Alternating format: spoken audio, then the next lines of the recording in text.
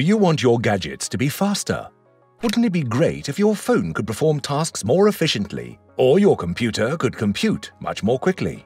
The majority of us do, but given the state of technology today, it is unlikely that they will become much faster than they have been for the last decade. The clock rate of single processor cores has stalled at a few gigahertz, making it more difficult to push the limits of the renowned Moore's law. However, a new invention by IBM might change all that. What are optical circuits? How do they function? And how can they speed up your devices? Join us as we learn about the new optical circuit that is better than every CPU ever made. What do your brain and a computer have in common? Not much, but there are parallels into how the two function. For instance, your brain includes around 100 billion neurons, small switches that allow you to think and remember things, while computers have billions of microscopic brain cells called transistors. The chemical element silicon, which is often found in sand, is used to make the brain cells. However, depending on how you look at it and how much knowledge you have in tech, transistors can be both simple and complex. A transistor is a small electronic component that has two functions. It can act as a switch or an amplifier. As an amplifier, it takes in a small amount of electrical current at one end and sends out a much larger amount of electric current at the other end. Did you know that one of the earliest applications of transistors was in hearing aids? A hearing aid has a small microphone that takes up noises from the environment and converts them into varying electric currents. Then these currents are sent to a transistor, which boosts them and sends them to a tiny loudspeaker, making the sounds much louder. Transistors can also act as switches, with a small electric current passing through a section of the transistor, enabling the flow of a much larger current through another section. Or in simpler terms, the small current activates the larger one. This is basically how all computer chips operate. For example, a memory chip contains hundreds of millions or even billions of transistors that can be individually turned on or off. Because each transistor can be in two different states, it can store two different numbers, such as 0 and 1. And by packing billions of transistors onto a chip, it can store billions of zeros and ones, and nearly as many regular numbers and characters too. Silicon, the material used to make transistors, is a semiconductor, which means it rarely conducts electricity, making it neither truly a conductor nor an insulator. But how do transistors work inside your computer? If you put a few transistor switches together, it'll form something called a logic gate, which can compare various input currents and give different outputs. Boolean algebra is a type of math that logic gates use to let computers make simple decisions. The explanation doesn't get much easier than that, unless you're intent on creating your own computer. However, there is a problem with transistors. Most people have heard of Moore's law, which was developed by Gordon Moore, one of the co-founders of Intel, and states that electronic devices double in speed and capability roughly every 2 years. According to the law, the speed and capabilities of electronic devices should double every 2 years, and each and every year, tech firms release newer, faster, smarter, and better gadgets. But how long can we keep reducing the size of the transistors? Well, thanks to silicon, which the transistors are constructed of, firms like Intel are already mass manufacturing transistors that are 14 nanometers across, or only 14 times wider than DNA molecules. The atomic size of silicon is approximately 0.2 nanometers, and modern transistors are made up of around 70 silicon atoms. So the capacity for producing smaller transistors is diminishing. The inescapable reality is that we are approaching the boundary of how small we can make a transistor. So how can we keep improving the output of our devices? This is where optical circuits come into play.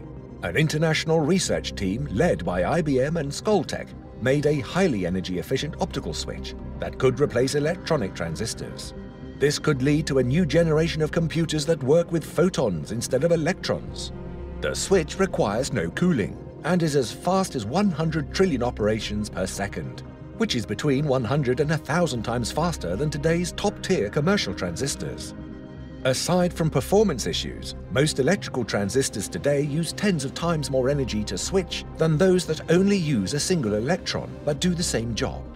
Power-saving electronic transistors that compete with each other sometimes need big cooling systems, which use electricity and raise operating costs.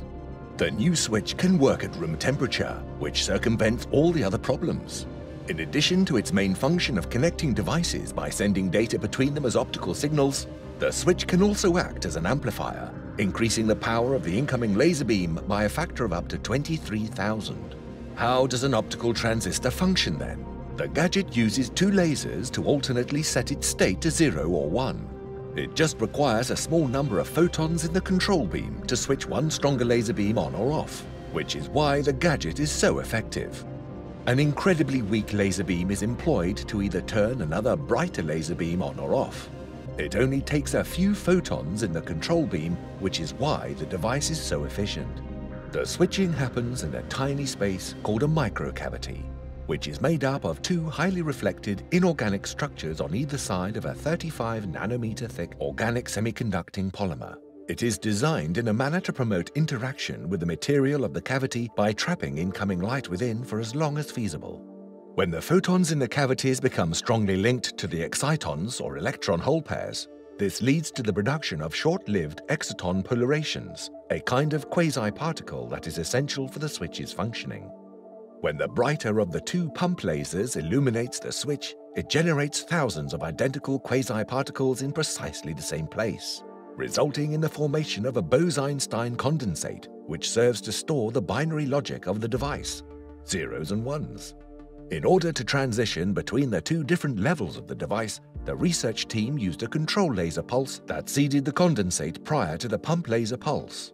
This caused an energy transformation from the pump laser, which increased the number of quasi-particles in the condensate. The high amount of particles in there corresponds to the one state of the device. The researchers employed several adjustments to make sure that the power consumption was kept low. First, the efficient switching was aided by the vibrations of the semiconducting polymer molecules. The technique involved aligning the energy difference between the pumped states and the condensate state with the energy of a single molecular vibration in the polymer. Secondly, the group was able to identify the most suitable frequency to calibrate their laser to and establish a fresh approach to measurement that allowed them to detect the condensate in a single shot. Third, the control laser used to create the condensate and its detection procedures were matched in such a manner that the background noise from the device was minimized. This combination of strategies enhanced the signal-to-noise ratio of the device and avoided the excess absorption of energy by the microcavity, which would only cause it to heat up through the movement of its molecules. The fact that silicon can soak up visible light was another problem that the researchers had to deal with. Even though this is good for solar panels, it is not ideal for the waveguide side, where any light that is absorbed would make the signal weaker.